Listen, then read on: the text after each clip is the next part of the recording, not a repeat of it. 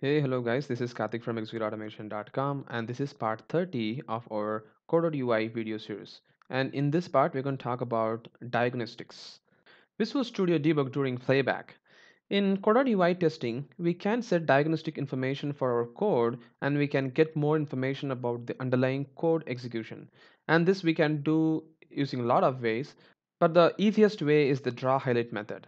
So this DrawHighlight method will actually create a blue rectangle box. It's not red color box, but it's a blue rectangle box in the control if you try to execute that. And we can see that if we just flip to Visual Studio.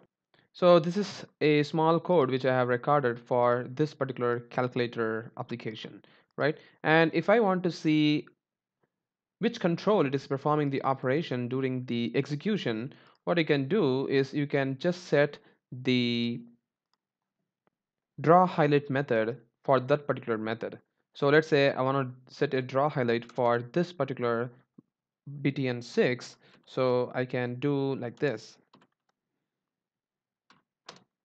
dot draw highlight, right? So this method will actually create a highlighting of that particular control using that blue color box. And this is helpful while you try to execute and see which control it's actually performing the operation. So let me quickly run this code and show you how it looks like. So as you can see, it is highlighting the 6 button in a blue color rectangle box, and then it's performing the rest of operation. So it's pretty same, right? It's pretty straightforward as well. And this is helpful especially while you try to perform an operation in a particular control and see if that works or not. So this is a visual debugging during a playback. So the problem with the drawHighlight method is it takes 7 seconds to complete its action, which incurs a slow performance over a period of time in your code execution, and hence considered as one of the bad practice in coding, right? So if you try to highlight that particular button, it just takes you 7 seconds to perform the same operation. And it is not that you're going to view that particular operation to happen every time visually in a particular code. So instead of the draw highlight method to show you the highlighted box, you can rather use something called as diagnostics. So there are different ways to set diagnostic information and get diagnostic information from your test execution. So instead of the draw highlight method, we're going to set the diagnostic levels. And this can be done by modifying these two config files. So it depends upon which version of .NET you're going to execute.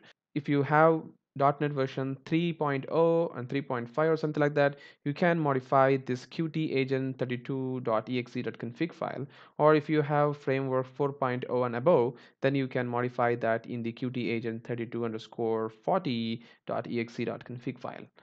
So you can set the diagnostic level in these config files, or you can add the same information of the Qt agent into your project specific app config file. So app config file you can create into your project and you can get the diagnostic information which is available in the qt32 underscore 40.exe.config file.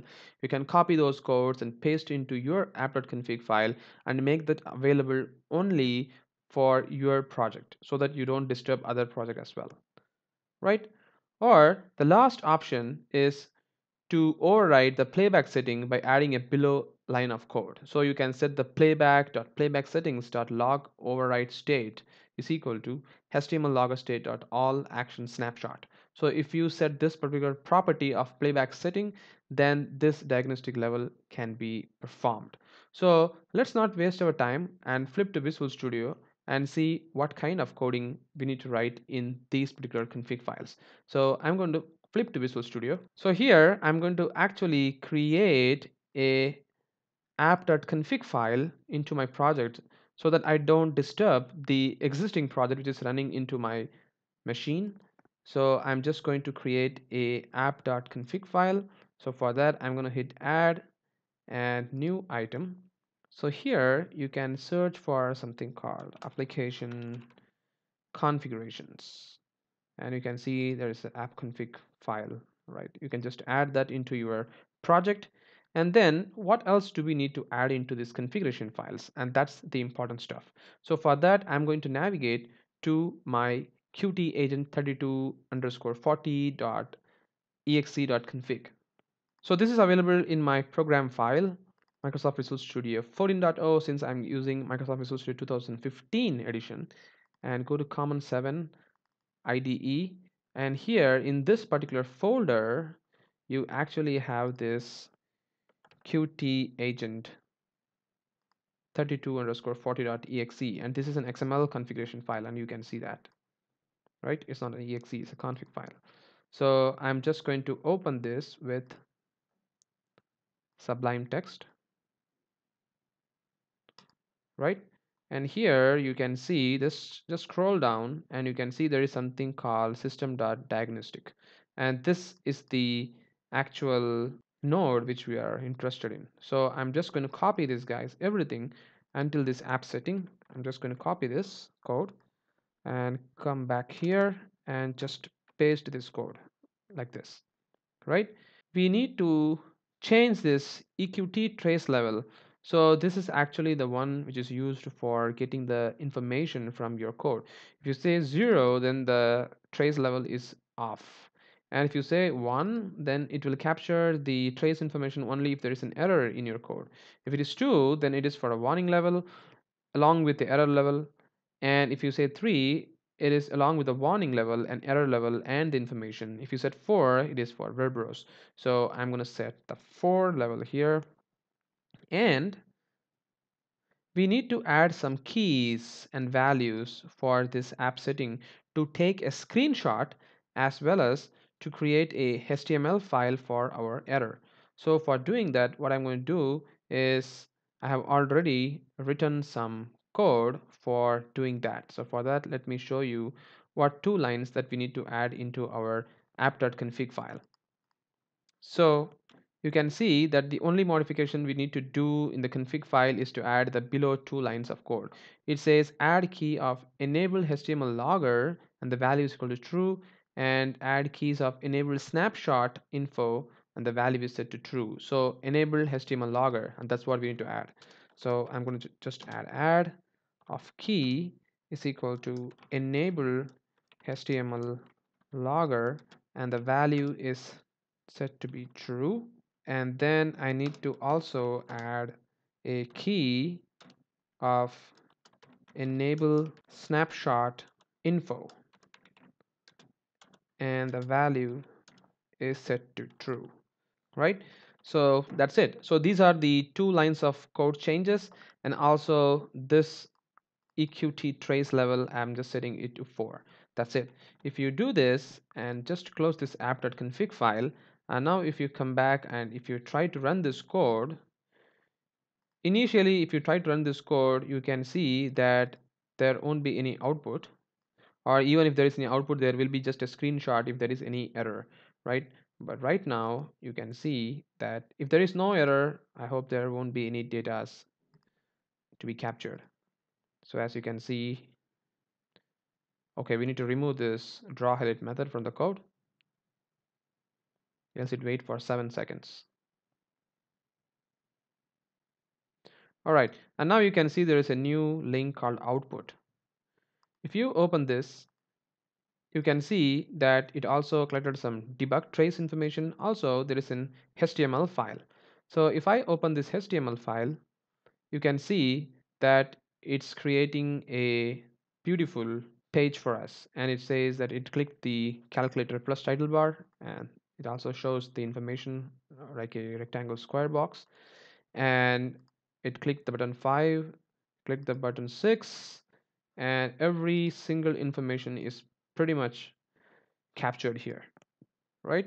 And it's taking screenshot for each and every level. The reason is we have set to capture for all the information in the EQT trace, right? If you just ask the code in the app.config file to capture only for the errors, then you can see that it will capture only for the errors. So instead of this, maybe you can set this to 1 or something like that, and then if you try to run this, it will capture only for the errors. So I'm just going to leave it to 4 right now, and I'm going to show you if what if there is any errors. So I'm just going to delete this draw highlight method, and here in the UI button plus button, I'm just going to modify its search properties.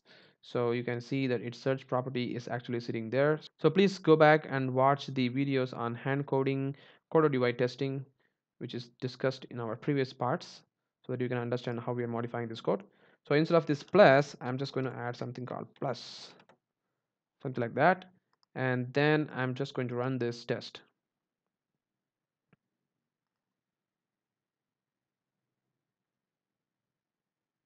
All right, seems like there is an error because the plus button is not there, and it waits for 30 seconds and then it will throw an error. And now if you go to the output, you can see that it's actually showing an information that the plus button is not found, right? And it also shows the detailed information on the issues, right? So this is how you can verify the issues using this diagnostic information. And the last option, as I told, to set the playback information, for that, instead of adding this app.config file, what you can do, you can just delete this completely, and you can come back to this code.ui test1 method, and here you can actually set the playback settings property, and you can set the logger override state to HTML logger state and set to any one of these properties, whether you want to take the snapshot for all the actions snapshot, or default trace level, or disabled, or error and warning only snapshot. Let's take the error and warning snapshot. So instead of taking the screenshot for each and every steps that you're going to perform, and let's try to run this, and this time you can see that it will take the screenshot of only the failure step instead of taking for all the steps. All right, seems to be like there is some problem and it has stopped. And now let's go to the output and see what's happening in our HTML file. And this time you can see that there is no screenshot right here for any one of the steps, but it has taken the screenshot only for the failing step. And this is what we are expecting in our diagnostic information, right? So that's it, guys. This is how you can get the diagnostic information from your test execution using code.ui testing. Thank you very much for watching this video and have a great day.